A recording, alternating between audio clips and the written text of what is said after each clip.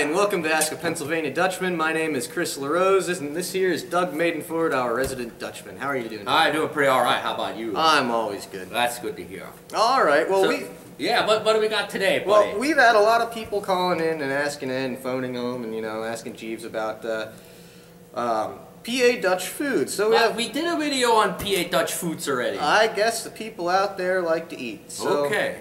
This comes from Shaun Richardson of York, Pennsylvania, or York County, Pennsylvania. Okay. He says, "Hi, Doug. My name's Shaun Richardson. I live in York County."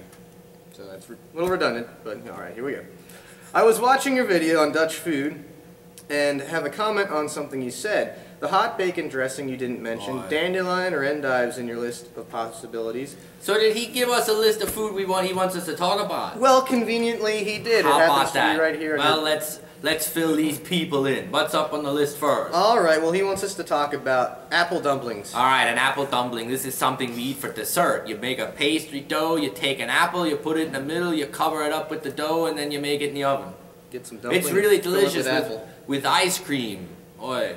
All right, What's next? Whoopie pies. Whoopie pies. There was this big argument not too long ago about where the whoopie pie comes from. The state of Maine, said that they invented it. Well, there's nobody up there but a bunch of maniacs. That's an old Professor Schnitzel joke. But anyway, I don't know where whoopie pies come from, if they truly are from Maine, if they're from Pennsylvania, Dutch land or not. But we've kind of taken them as our own. And a whoopie pie is this chocolate cake on top and on bottom, and then in the middle you put a cream icing filling. It looks like a big cookie. Well, it looks like a big ice cream sandwich. That's what it looks like. But they're really good. You can find them all over the place down in Pennsylvania, Dutch land. They're good. Yeah, what's next? How about boevenschenkel? Now, boevenschenkel, that's something that really is Pennsylvania Dutch. Boevenschenkel in dialect means boy's legs. And it's kind of a funny name. Yeah, I know. We aren't eating boy's legs. And anyway, you make like a pierogi. Those Russian, Polish people, they eat those pierogies. But we have our own version called a boevenschenkel. You make a dough, and then you fill it with mashed potatoes, and some people put beef in there and other herbs and so, and you fold it up, and then you boil it like a ravioli or a pierogi. You don't find them very often. It's an old food, but they're good. If you can find them, try them. All right, What's next?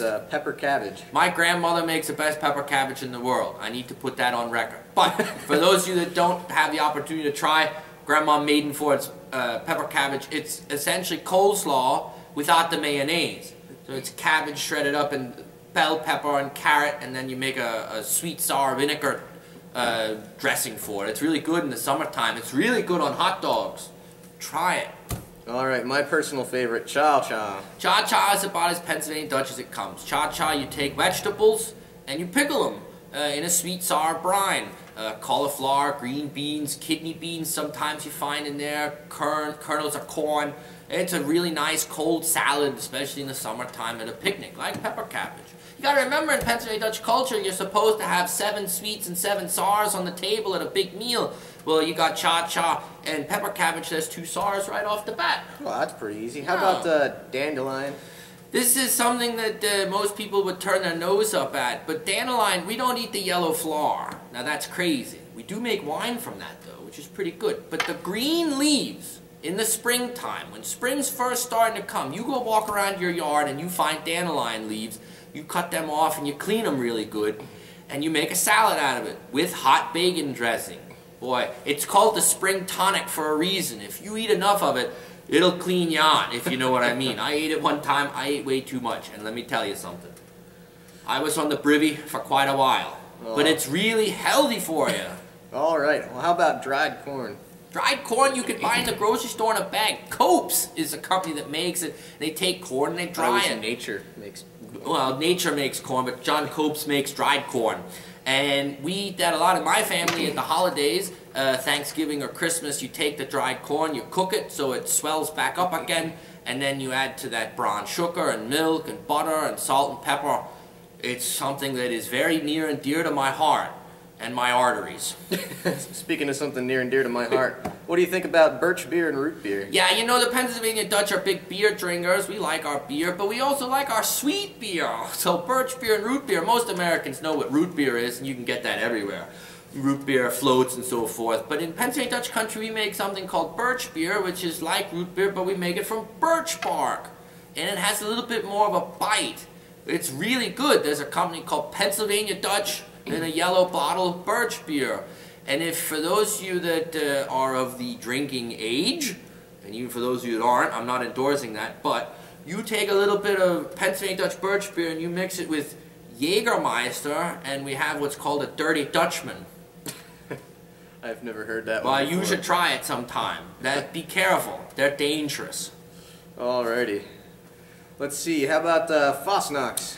Fastnachts is truly Pennsylvania Dutch. Every year, the day before Ash Wednesday, Groundhog Day, Fat Tuesday, we eat Fastnachts, which are homemade potato donuts. Now, it's not like what you're going to get at Dunkin' Donuts. These are real donuts made from potatoes, mashed potatoes. And then there's two schools of thought. You can coat them with sugar, which a lot of people do. But what my family did, and what is also done by other Pennsylvania Dutch families, is you cut them in half and you put syrup on them and butter, and you serve them warm. And you only make them once a year, so you really got to eat a lot of them, which is fine by me. All right. How about the last one on the list? Pork and sauerkraut. Well, pork and sauerkraut we eat at New Year's Day, and there's tradition for this. You roast a pork loin or you boil it, doesn't matter, and then you add sauerkraut to it and eat that together. But the question always is, why are you eating pork on New Year's? And this tradition dates way back. And one of the thoughts is that you don't eat chicken or turkey because when a turkey or a chicken eat, they scratch the ground backwards. But a pig, when it eats, rooches its nose forward. So thinking about, the connection here, it's the new year, you want to rooch ahead, you don't want to go back. So that's why we traditionally eat pork and sauerkraut. If you eat it on New Year's Day, then you're going to have a year full of good luck and good things.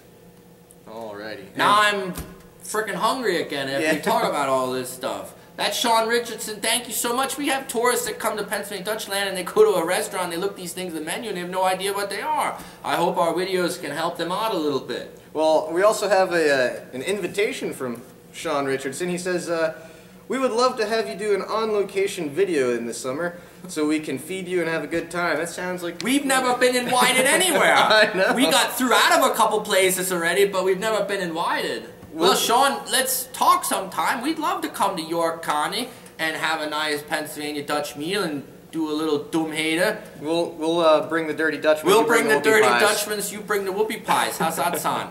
We're open to any other invitations too, people. I do love dinner. Yeah. So I guess this wraps this one up. Hopefully no more food videos because I think we've talked about all the food that's out there. Alrighty, don't know what that was. But yeah, we got weird sounds going on. But anyway. So this was Ask a Pennsylvania Dutchman. Thanks for joining us. Eat good food. Yeah. And mock good. Mock good. If you have a question, you have to email us at busterpa@yahoo.com.